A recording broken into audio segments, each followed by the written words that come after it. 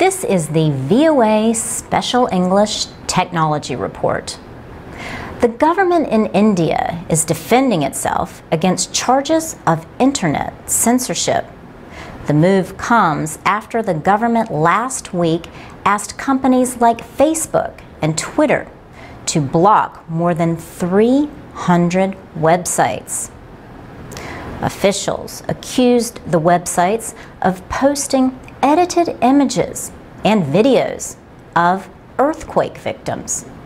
They said the websites falsely claimed that the images were Muslim victims caught in recent ethnic conflict in India's northeastern Assam state and Burma. A number of the images were reportedly uploaded from Pakistan. Officials said the panic that resulted caused thousands of Hindu immigrants to flee the area. They feared that Muslims would answer the false reports with attacks of their own. Lawyer Pawan Duggal says this is the first time internet and mobile phone technology have been used to create fear in a community. He says India has to make cybersecurity the top concern for the nation.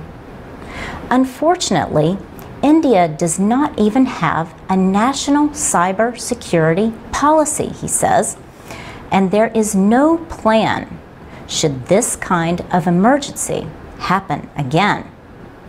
Pawan Duggal also thinks India needs an army of its own cyber warriors. On Friday, India's Communication and Information Technology Minister dismissed claims that the government is trying to censor social media. But he did say misuse of social media has to be stopped. Pranesh Prakash is with the Center for Internet and Society, based in Bangalore. He says some of the web pages that have been blocked include official news websites. He says the current case appears to call for some action, but he thinks the government has gone too far. He says the effort is limiting good news reporting.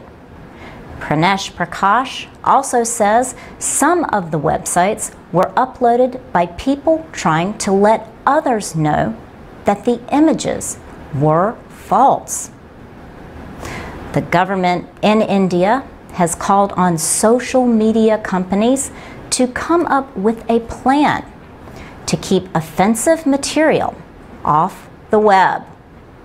Last year, it passed a law that requires companies to remove so-called objectionable content when requested to do so. A Google report says that last year, India topped the list of countries that make such requests. Supporters of online freedom have expressed concern that India may be restricting use of the web. About 100 million people in India use the internet. That is the third most in the world. For VOA Learning English, I'm Laurel Bowman.